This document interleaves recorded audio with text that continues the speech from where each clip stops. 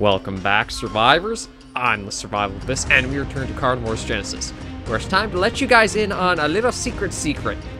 So, last episode, I was asking you guys why you don't think Carnivores Genesis kind of is one of the more top mods for Carnivores, why it doesn't stand out as much. And the friend who was asking me is actually somebody you guys probably know pretty well already. And if it hasn't clued in already, it's going to pretty easily. Because what they've been trying to think of is why it doesn't get up the top mod spot, and how can it be up amongst the top mods. And this friend is the charismatic, the famous, the authority on all things carnivores, Saurian Target himself.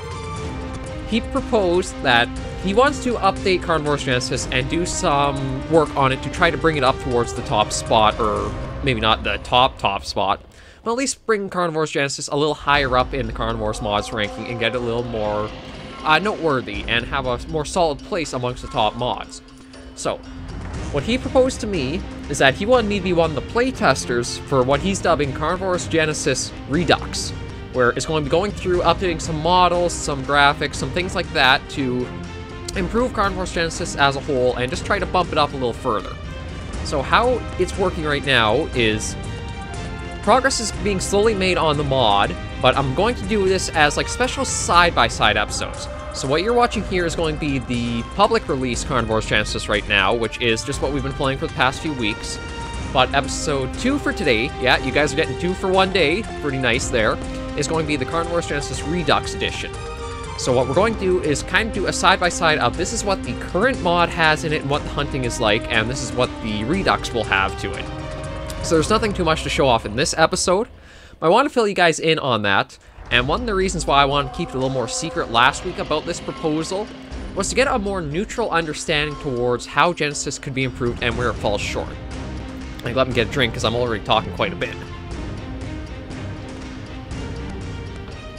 So what it seems to be is a lot of people, or at least a lot of the commenters, seem to think Genesis is more of just a reskin mod. And I can understand where they're coming from. They all agreed the maps are good and great. So that's something we can already check, doesn't really need improvement on. Those are good. The dinosaurs and the weapons, however, seem to be a mixed bag. Like, for me, I can easily see it in the dinosaurs. The Parasaur, the Ankylosaur, the Stegosaur. I mean, the Sinraptor is kind of a reskin of just an Allosaurus. The Triceratops is just a reskin. The Utahraptor is kind of a reskin of the Velociraptor, but I'm not too sure how much so, like, in that regard. It's hard to say. But I'd still probably rank the Utahraptor, the Dilophosaurus, the Carnotaurus, and the Mantelodon as new dinosaurs entirely. So I think the roster is a little bit of why it still feels like a reskin. There are some things that could use some work there. As for the weapons, as much as you guys do want to say they are reskins, you gotta admit that a lot of the weapons throughout all Carnivores are just going to kind of play the same. A pistol's a pistol, a shotgun's a shotgun. Now you can change the model and the animations up, which can be fantastic. But in general, a lot of the weapons are just going to be a lot of what we've already sort of gone through and used. Like, there are some exceptions, like the Turok Bow is the only weapon I've seen in any of the mods that is like it. And then Mandibles has the minigun. So it might well be that it's more, because the other stuff feels more reskin, some of these kind of come off that way as well.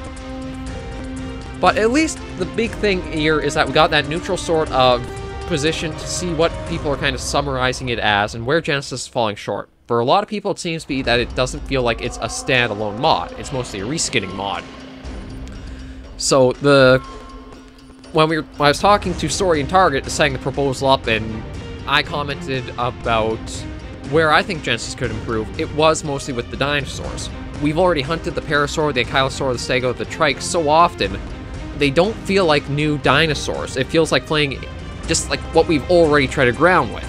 And it takes you a while before you get into what I would consider the new unique mod dinosaurs. So what my suggestion was, instead of doing the exact dinosaurs, do new models of different species but are the same family. Like, instead of a Parasaur, a Lambeosaur, or another Hadrosaur. Instead of an Ankylosaur, a Nodosaur, an Ankylosaur. Something like that, where it looks different, has different texture, but it still has the same kind of feel of a Carnivores mod of how the families go through to how you progress. So, the way we're going to show this off, and I'm just double checking my little credit list in the one screen here, It's going to be a Dilophosaurus hunt, and we're going to basically just doing this, because I don't have the points for it. So, what's going to happen is I'm just going to transfer the save copy of Base Genesis over to the Redux version. So that way, it's literally a side-by-side of how things are. So, we're going to go to the Wood of Tyrannos Chalks for a vanilla Dilophosaurus hunt. See how we do. And then in a few hours, once you guys have kind of stewed over some thoughts in your head or that, or you just have a little space and breather, we'll have the second video of the day, sort of our part 2, that is the Redux of Genesis, that we'll see what the Dilophosaurus is like there. But everything is looking good there, so we're going to hop in and finally get to this brand new hunt. So let's go in and get started. Okay, so we're all loaded in here. Oh, crap. Okay, well, it already tried to introduce itself. So here is the Dilophosaurus. Got a lot of interesting sounds. I do like it. It's kind of more what the... Well, I don't want to say too paleontologically correct. God, that's a mouthful. But it's not quite the most scientifically accurate, let's just put it that way. Like, the frill is something that was completely Jurassic Park made up, so it's good to see that that's not here on it. The little crests are actually indicative to Dilophosaurus, and does have more of a Dilophosaurus build to it. So it's really nice to see that through, and this is where I do feel like that is more of its own kind of unique creature in a way. I do know that the Dilophosaurus, the Utah, and the Carno were all in Carnivores... I think Dinosaur Hunter. It was the mobile version. I don't actually have a smartphone to play that with, so maybe one day if I find an emulator or something for the PC, we can do that as a series, but to me, that is an entirely new dinosaur. The only issue I do have, again, is that you don't hit the entirely new until well into the mod.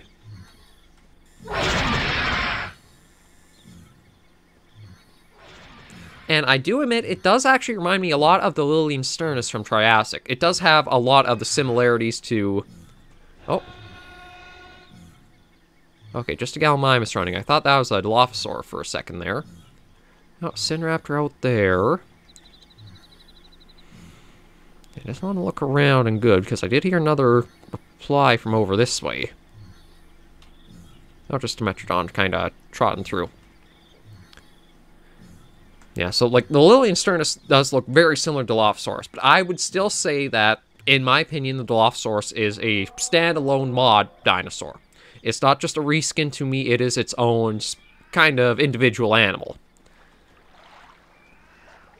So, Dilophosaurus is something that's actually going to be improved on. It is modeled and animated by Starfreak, and it'll be sounded by Beat Beat.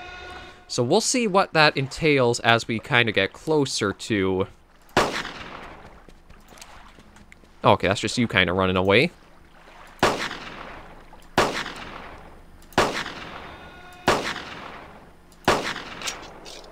Just want to try to take him out before...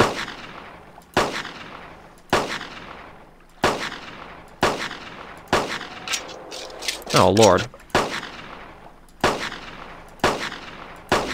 There we go. Good Lord, I'm not doing the best with the pistol in water, am I? Okay, but at least that's him taken care of, so we can go after another Dilophosaurus.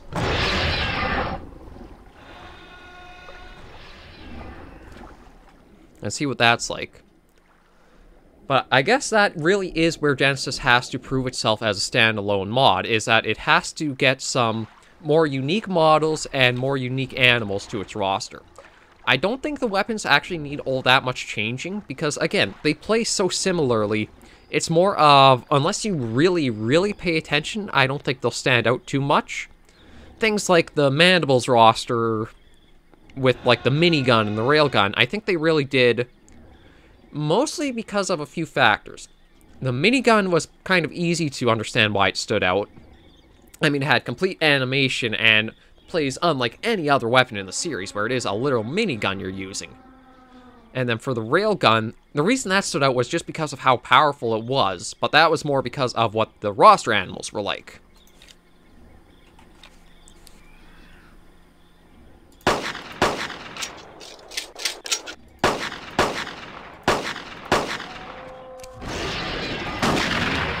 There we go. I'm actually getting better at carnivores. I'm able to dodge these guys. But yeah, so I do think, in my opinion, that is where Carnivores Genesis should focus most of its Redux resources, is improving the dinosaur roster to make it feel a little bit more standalone and unique on its own. The maps, you don't have to touch. I think everybody has kind of a consensus. Superb work on the maps. They do not need to be touched at all or updated or anything. So the focus will probably be on... Oh, is that another one up there? Yes, it is. Oh, although we don't have a lot of pistol shots left. We'll try to get that too. The main focus for the mod Redux should be towards trying to give it more of this standalone and new feeling.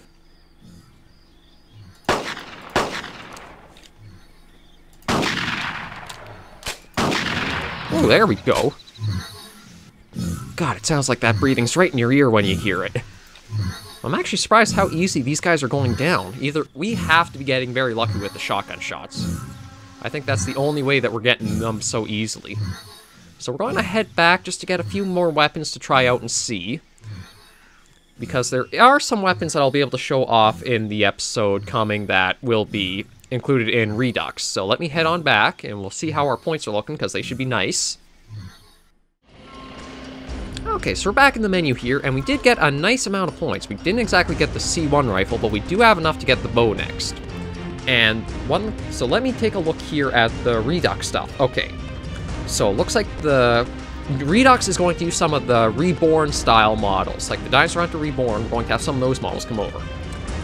So the rifle, the revolver, and the laser rifle, which I guess is not here, doesn't look like it at least, are going to be modeled and animated by that one cactus. And then the sniper is also actually going to be done by a follower of the channel, Mertbert, they're going to try to have the Reborn sniper rifle as one of the things. And that mostly covers it right now. There is going to be a new bonus animal that's modeled by Poa Rex and animated by Starfreak, so there's that we'll maybe check out in the Redux. But for now, this is sort of like the baseline to see what the base Genesis is right now for Dilophosaurus. The Redux, which will be coming out in just a couple of hours, well, 2 or 3 hours, my apologies on inaccurate timing, but you guys kind of know the style. One's at 1 p.m., one's at 4 p.m. Eastern, so in 3 hours you'll see it. We'll go over another Dilophosaurus hunt with everything we've got and show off what it's like there. But for now, because we got a little bit of time, we're going to treat you guys even more, so we're going to get 2 hunts in 1 episode, and 2 videos one day. Okay, we're all loaded in here now. Do we have any of them trying to greet us? Okay, looks like we're actually off to a calmer start on this hunt.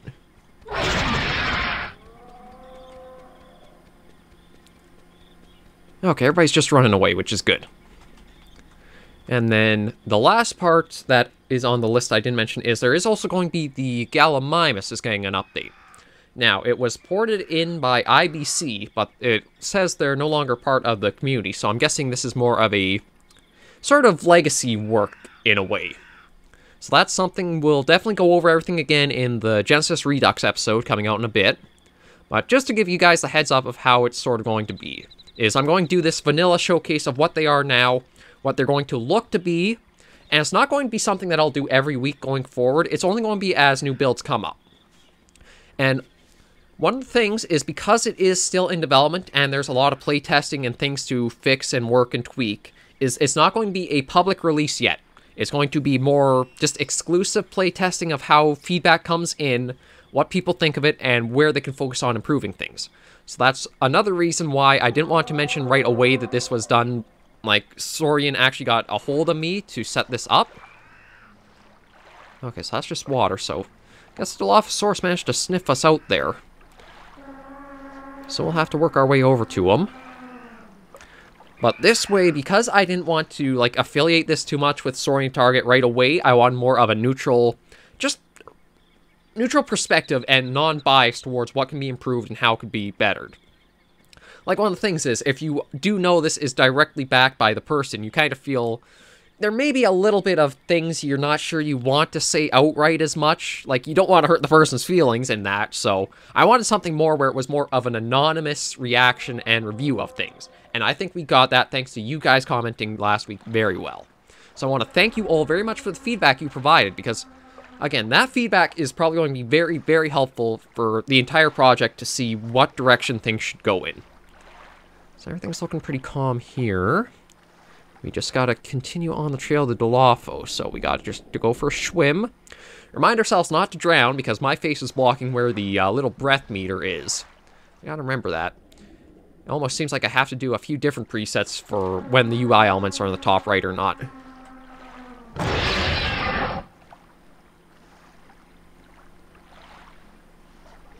Okay, no reply back, so I do gotta be careful. Because we did see it running off this way last time. And you guys might also know I'm kind of a little more bundled up than usual. It's getting cold up around my area, so even in my place I gotta wear another layer or two to stay warm. And unfortunately, that also means that sometimes you get an itch right on your nose, or you gotta blow the nose, and it's not exactly best timing in order to do stuff like that. So again, we're just going to try to see, get another animal or two just to kind of show off more of the Dilophosaurus. I do really, really like how they hunt, though. I think one of the big things for... what mod was it? I think it might have actually been mandibles. Because some of the animals didn't, like, lunge as much, it was a little harder to dodge them if they got in close. Whereas in Genesis, because everything does have, like, the leap to it, or they... Okay, I thought I saw it. Or in general, they kind of do their lunges and leaps a bit more. You feel like you have more of a chance of actually engaging and winning the fight if they do get in close to you. Whereas sometimes, like if the animal just runs right up to you, there's not really much you can do aside from hope you really got enough shots in, or that one mortal shot to down it right then before it reaches you. So I really do have to give props. I like how the leaps don't automatically make like short or close range almost like an instant loss. You have a bit of a fighting chance there.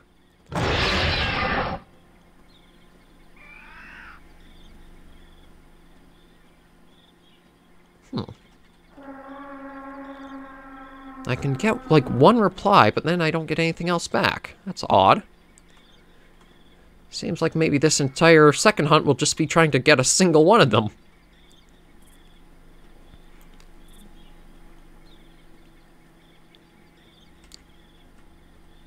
Okay, we'll try another call and see.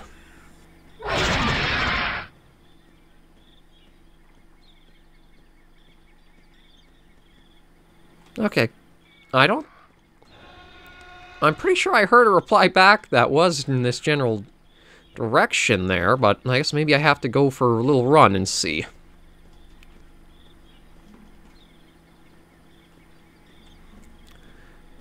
But for me, when it comes to the weapons in Genesis or a lot of the mods, again, they do play very similar, so it's more, I think, less, like, impact depending on how the weapons are. Like, if you can manage something like the minigun or the bow that we've seen, they can change things up quite a bit, but for the most part, I'd say Genesis's weapon roster, I don't think it really needs that much touching. There might be small visual stuff, but because of the sheer variety of, like, pistol, shotgun, bow, and there's still stuff we have yet to see, too, I don't think that one needs too much work done to it. Oh, that actually reminds me. Mert actually told me something interesting. There's a way... You actually can. Oh my god. You can zoom in with the binoculars. Mert actually commented just last week about that, and I had no idea you could do that. That actually makes me wonder. Yeah, you can't zoom in with that, but I might actually have to try with the sniper rifle. Because it's almost like a scope, I wonder if you could have an option like that to zoom in, too. That is really, really interesting that, like, it took that long to figure out that you can actually zoom in with the binoculars. I had no idea. Oh, Dimetrodon Gallimimus.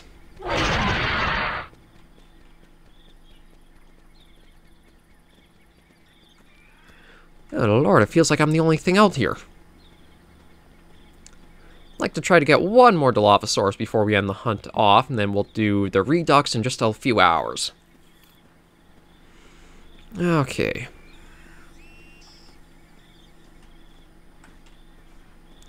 Yeah, I guess we're going to have to scare you guys, but we got to try to find something to make this second hunt worth it.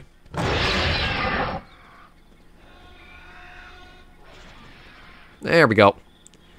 Okay, we're probably going to use the pistol. I mean, I'd like to use the bow, but I also have to fight the clock a little bit, so we're going to make this one fast if we can. It's going to be fast. Either it's going to be we're giving him a free lunch, or we're going to have ourselves another Dilophosaur to take the back.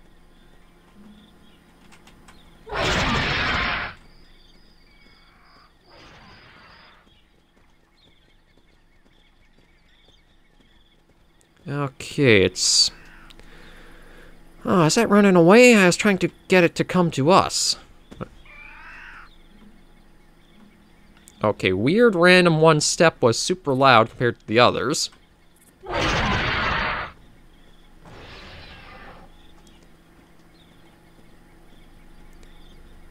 I didn't think I'd have this hard of a time trying to aggravate a dinosaur. Usually seems to be the opposite. I'm trying not to, and everybody gets pissed off at me. Okay. Well, at least we're getting in close now.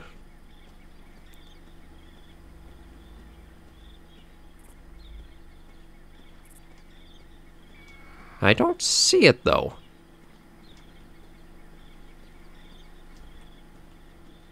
Oh, there you are. Oh. Okay, do these guys have a mortal zone to them? Because that feels like it was really, really easy. Like, just 2, maybe even a single pistol shot. We'll get one more, just like last little look over.